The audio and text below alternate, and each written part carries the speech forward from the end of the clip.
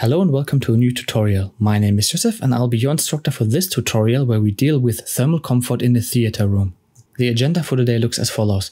I will again show you what you're going to learn, what steps are involved in the simulation. I will describe to you these ominous parameters called PPD as well as PMV. And at the end, of course, I will go step by step through the demo. So what are you going to learn? In this tutorial, you are going to learn how to properly prepare the geometry to make it usable for the simulation. The simulation type today will be a convective heat transfer analysis. I will show you how you can properly assign boundary conditions for this type of simulations. And last but not least, we again have a look at post-processing, but I will also show you how you can make sense of the PMV and PBD parameters, which we will discuss in a few seconds. The underlying equation that is solved for this type of simulation problems is the so-called Navier-Stokes equation. If you have seen it before, feel free to skip ahead. It's basically nothing else than Newton's second law of motion. So steps in the simulation. First of all, we have the pre-processing step. This is followed by the so-called processing step, where we specify boundary conditions, numerical settings, and so on. And at the end, we are trying to make sense of the generated data, which is often called post-processing. So what are these ominous parameters PPD as well as PMV? Let's start with PMV. So PMV is an index that aims to predict the mean value of votes of a group of occupants on a 7-point thermal sensation scale, which is depicted on the slide. -3 is very cold, as you can see, and +3 is very hot. So now, the thermal equilibrium is obtained when an occupant's internal heat production is the same as its heat loss. So that's the thermal equilibrium. The heat balance of an individual can be influenced by levels of physical activity, or clothing insulation, for example, as well as the parameters of the thermal environment. Let me give you an example. Thermal sensation is generally perceived as better when occupants of a space have control over indoor temperature. That means natural ventilation through opening or closing a window, for example, because this helps to alleviate high occupant thermal expectations on a mechanical ventilation system. Okay, that was PMV. Now what is PBD and how is it related to PMV? So through PMV, we can predict the thermal sensation of a population. But this actually doesn't paint the whole picture. We also need to consider the level of satisfaction of the occupants in a space to basically get a more holistic idea of if and how thermal comfort can be achieved.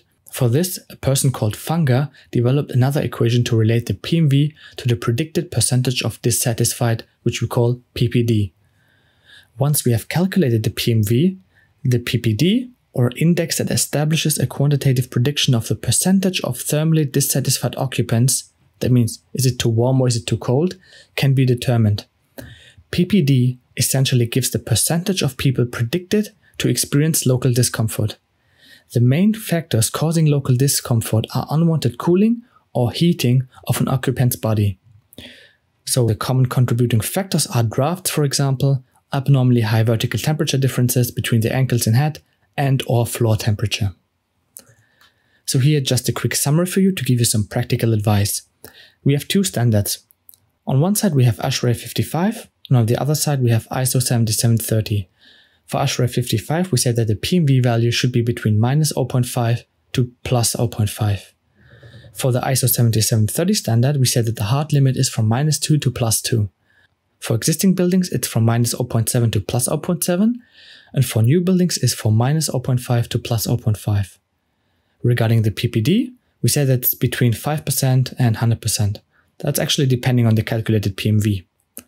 To comply with the standards, we say that actually no point in space should be above 20% PPD. So with that being said, if you have any questions, feel free to reach out to us via the forum. And I will also link down a blog post by my colleague Sebastian, who has written an excellent blog post regarding this topic, which goes in a bit more detail when it comes to PMV, PPD, what these parameters actually mean, and how you can actually make sense out of them. So with that being said, we will jump straight into the demo right now, and let's get started. Hey, and welcome to the workbench. So as you can see here, we have the CAD geometry, and what we are going to do first is to use the flow volume extraction tool. For that, we click on the context menu of our geometry, go to add geometry operation, and then click closed inner region. I deactivate this for a moment to select the inner face to actually close the region that I want to close. I can reactivate it and select this face. I'll start the operation. After a few seconds, you can see that the flow extraction operation has closed the inner region into a solid domain. So after around a minute, the operation has been finished. What we'll do next is to create a simulation.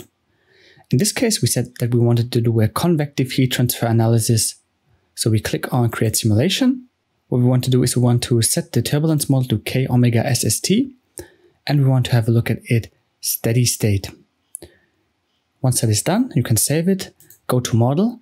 Because gravity is quite important in this type of simulation, we'll set the gravity to minus 9.81 because it's acting in the negative y direction. After that, we go to Material, select Air, apply it, and the whole region is assigned to this material.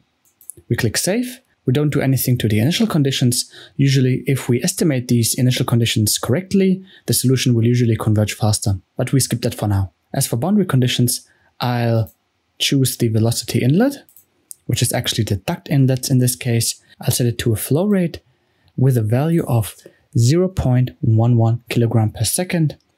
And I go to Kelvin, which is 289 Kelvin.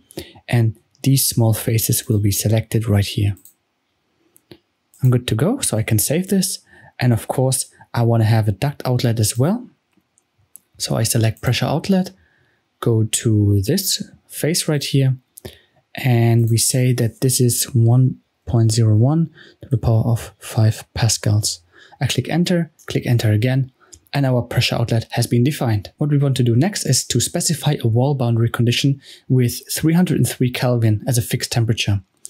For that, let me just rotate the geometry.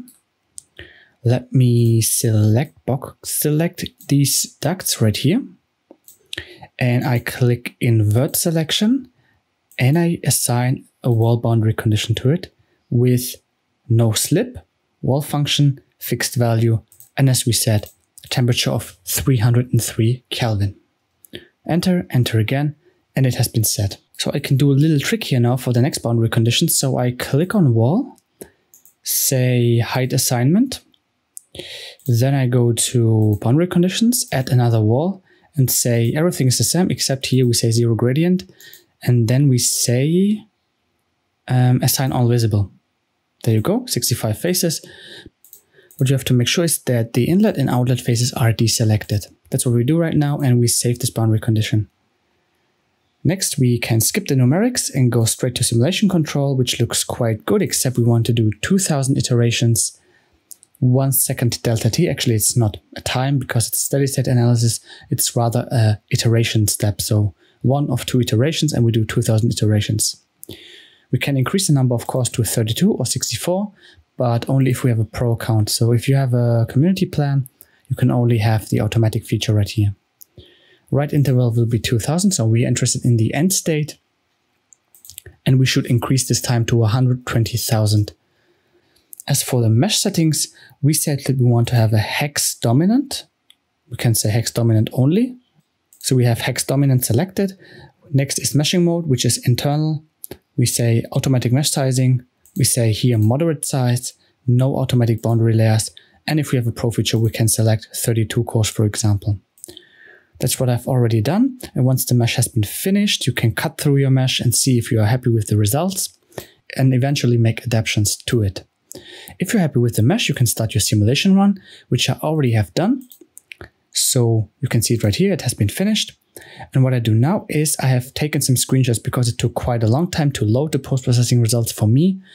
So I took some screenshots from our PMV and PPD parameters, which we have defined, by the way, in the result control item. So here, before you run the simulation, you go to result control, go to field calculations, and choose this thermal comfort parameters. And there you have different coefficients, metabolic rate, and air humidity. And if you want to set these parameters, there's an excellent post in our documentation which explains what these actually mean, these parameters. So once you have selected this result control item and run the result afterwards, so you first have to select the field calculation and then run the simulation. You cannot run the simulation and then afterwards set the field calculation expecting the solver to know what these parameters actually look like. So before you run the simulation, please add this thermal comfort parameters to your result control. I've done that, so here's my PMV and PPD screenshot. What you can see is that no parameter shows compliance with the standards that we have discussed on the slides. So usually we have a happy end in some of the simulation tutorials, but in this case, we really have to redesign or improve our CAD geometry in order to comply with the standards. I hope that was useful to you. If you liked the tutorial, please let me know. And if you want to see more in the future, of course, let me know as well. If you have any questions, reach out to us via the forum or post your question down under the video. With that being said, as always, thank you so much for watching, and I'll see you in the next tutorial.